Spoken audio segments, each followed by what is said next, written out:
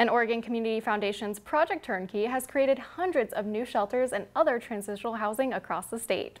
And Project Turnkey is quickly evolving into dozens of innovative projects that will dramatically increase Oregon's sheltering facilities. Here's another Spirit of Community moment. Project Turnkey is a solution born out of a triple crisis: a broken housing market, worsened by the pandemic, and gutted by the fires of 2020. Megan Loeb is the Senior Program Officer for Housing and Economic Vitality for Oregon Community Foundation. Project Turnkey helped stand up 19 different sites around the state, from Ashland to Klamath Falls to Pendleton.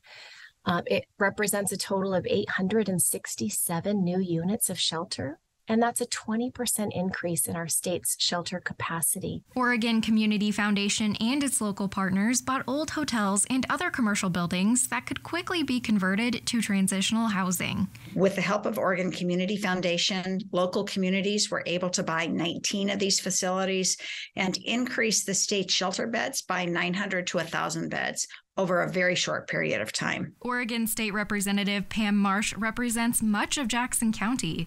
She helped create shelters in Southern Oregon. I think we were lucky to get 2 projects. Our intent was to really spread those projects across the state. The fact that Jackson County got 2 facilities is terrific, and the work is not done. Project Turnkey is one piece of the needed housing in a continuum of solutions that our state needs to explore.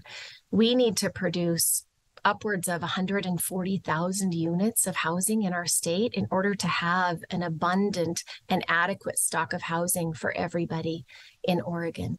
At Oregon Community Foundation, we like to say that community is our middle name, and this is a great example of that. If you'd like to help make Southern Oregon a better place to live, visit Oregon Community Foundation at oregoncf.org/50.